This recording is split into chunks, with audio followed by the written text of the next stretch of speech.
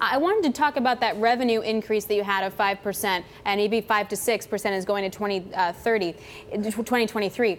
How much of that is going to come from a growing international base that you don't have yet, and how much of that is going to come from your current portfolio? I would say about 2/3 coming from new products and about 1/3 in geographic expansion. So going to places like Japan and China, we have good presence, but our product portfolio is not complete.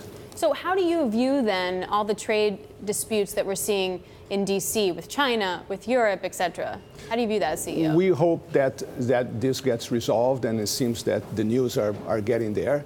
But it is, we are a Chinese company in China. We make 90% of our products in China for China. So despite the fact that we import some of the products, will not affect us to the great extent that may affect other companies. So as we showed in the chart, you've had quite a run. You've been very successful during your tenure there as CEO. What's the moat around your business? Because you're not like a pharmaceutical company with a lot of patents and things, right? No, we are an injectable pharmaceutical company that has medical devices as well. So if you've been in healthcare, you touched our products. If you've been in a hospital, you may have entered in contact with one of our injectable products. So we are in base healthcare. We are in every hospital, in every clinic. We also in chronic disease with dialysis products. They're sold worldwide. What's your comparative advantage as opposed to your competitors? We have positions number 1 and 2 because we have the ability to produce this product on a global basis, and we also have the ability to deploy a supply chain across the globe. How much of your growth in earnings has been because of top-line growth revenue, as opposed to, you've been very effective in cost-cutting, as I understand as well? Yes, we've been. Our growth on the top line is always important because that was, we were able to get our margins going up, our gross margins going up, but we removed this year a cumulative of almost $900 million in costs from our SG&A. How do you take $900 million out? That's a lot. And I guess this follow-up question to that is, the first $900 million is usually the easiest. The next $900 million gets a lot harder.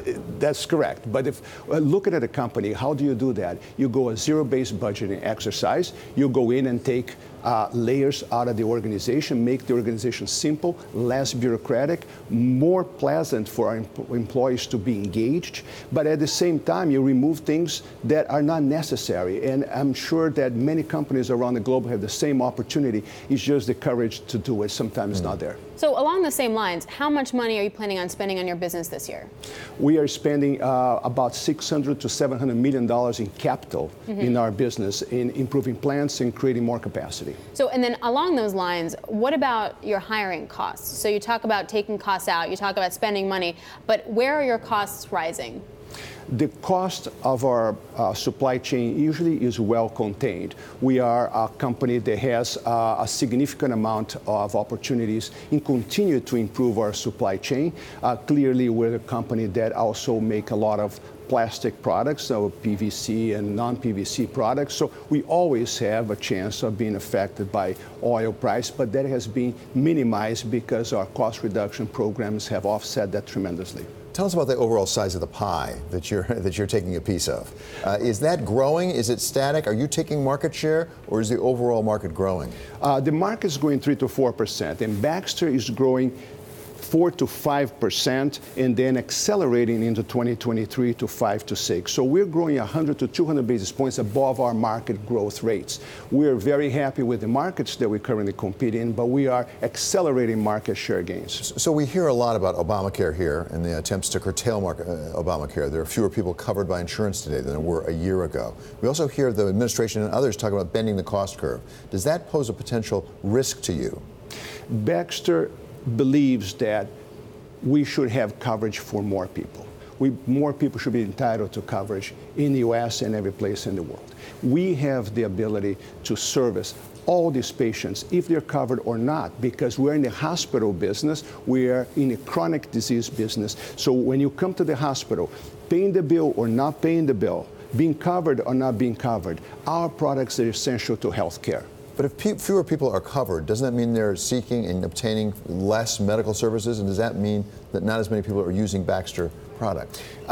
When people get sick, they get sick. They've got to go to the hospital either through an emergency room access or through a primary care physician. So if you don't have a primary care physician, you end up crashing the hospital, unfortunately, through the ER. No matter where you go into the hospital, you have one of our products with you. What if there are less hospitals? The volume doesn't change. So less hospitals. No, but the idea, if you have mergers, right, and then 2 hospitals become 1, they only have, instead of having 20 beds, they're going to have 10. I mean, that's going to be a marginal reduction. There's a shift between acute care into more of the home, into less expensive venues. This is one of the ability for the hospitals to come together and merge. But the volume of patients is not changing. We still have people getting sick, getting the flu, going to the hospital, getting treatment. And this is when people use Baxter products. Our products are used in ICU for people who are really sick.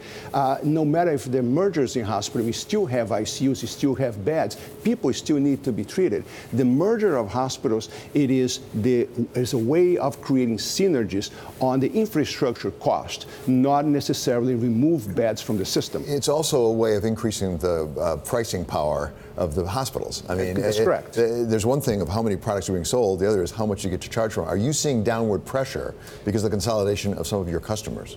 Our products are not elective devices for healthcare. We are not in the pacemaker business. We're not in the valve business. We're in basic healthcare: injectable saline, glucose, antibiotics, dialysis products. So those products usually have more stable pricing. What is the biggest worry that you have right now as a CEO? As a CEO internally to the company is about our ability to really shift the culture permanently to a culture of agility, courage, and speed. If we can do that, we're going to continue to evolve into a company that is innovative, a company that continues to deliver the bottom line, but through a good growth on the top line. But when you're debating whether or not you're going to make an investment decision, what does that hinge on for you? It hinges on the demographics. It hinges upon the size of the market in the future and our ability to grow that market or grow with the market.